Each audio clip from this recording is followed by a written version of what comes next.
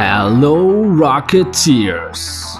It's been a little while since Mission 2 Argus ended. I've looked through all your comments and feedback, and now it's time for some patch notes.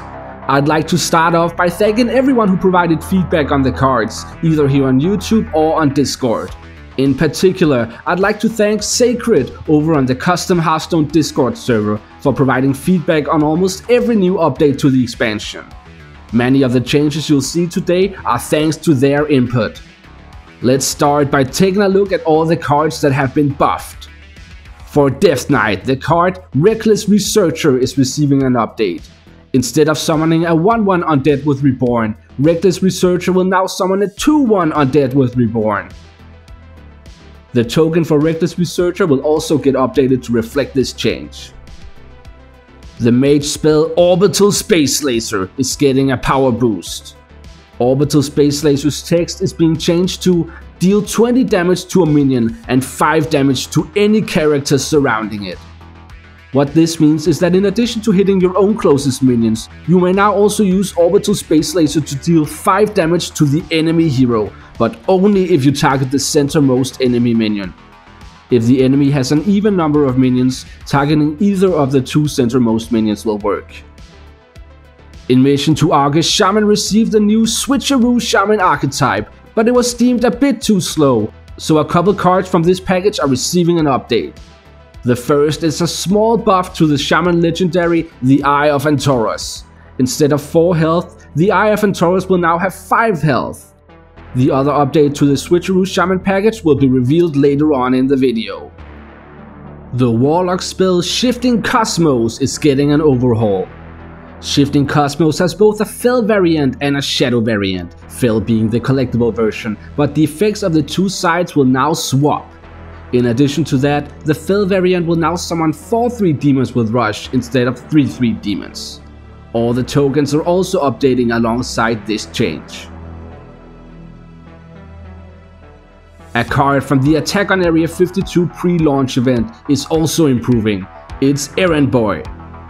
In addition to putting 3 random mechs on top of your deck, Errand Boy will now also reduce their cost by 2. The next card getting buffed is Orbital Bartender. Orbital Bartender will no longer just increase your maximum number of secret slots, but will now increase all slots in the hero zone by 1, up to a maximum of 7. I struggled a bit to describe this update, so I used a phrase never seen before in Hearthstone, Hero Zone.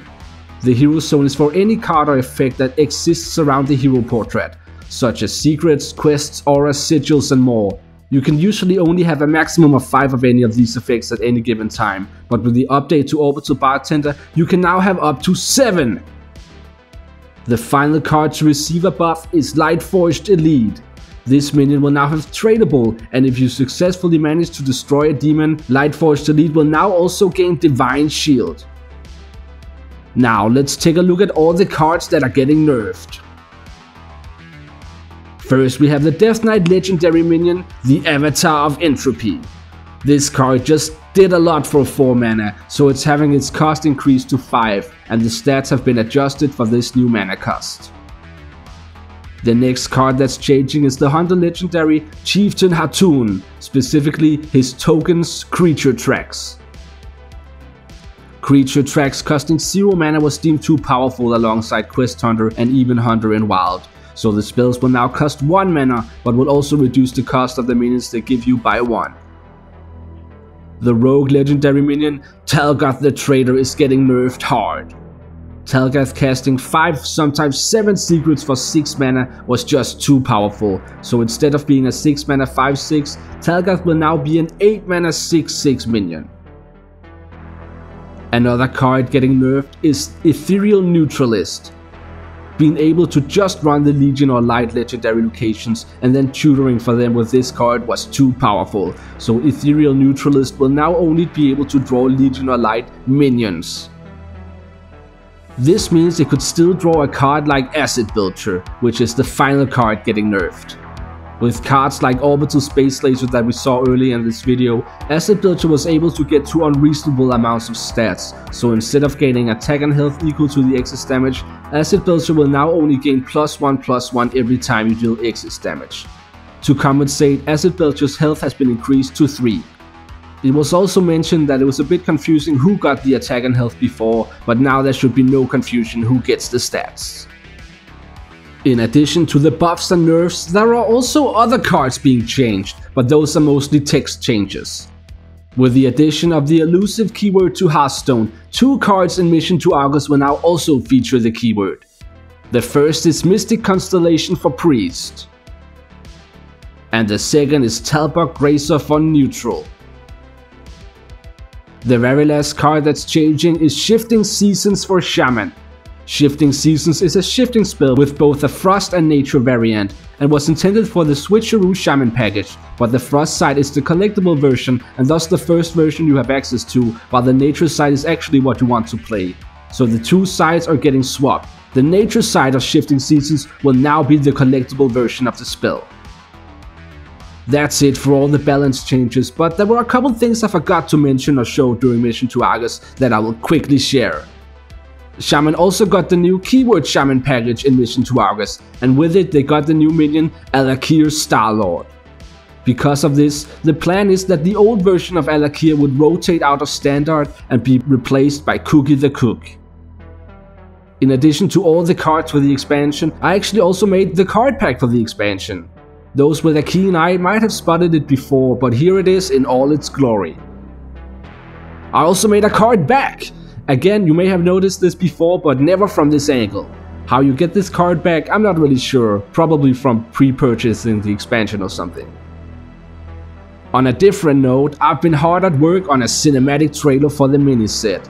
I've already finished the audio, but I haven't started animating yet, and there's a lot of work to be done. Because of this, I won't be able to keep up with a bi-weekly upload schedule, and I will therefore go back to weekly uploads. Anyway, you're probably interested in what I've been working on, so here's a little snippet of the audio. Eredath was once the pinnacle of Eredar civilization.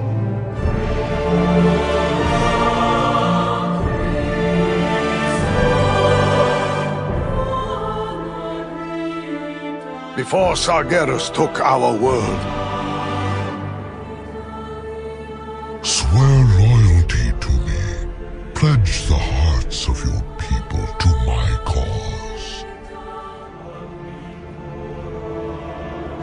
many joined the Legion willingly, giving in to Sargeras' false promises of power and glory.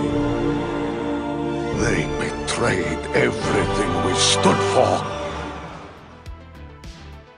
Before I end this video, I want to quickly share my thoughts on Mission to Argus as a whole. I'm not sure if you noticed, but I kinda lost my passion for the project along the way, and as a result, I think the videos started to drop in quality, at least until I took a break and came back with renewed inspiration for the last 2 episodes. In hindsight, it was probably a bit of a mistake to make 15 or however many videos for the project, and when I release my next expansion, I plan on taking a different approach with fewer videos. Anyway, that had just been sitting on my mind. Thanks for watching, let me know in the comments what you thought of these changes and subscribe to the channel for more custom Hearthstone content. I'll see you in the next video.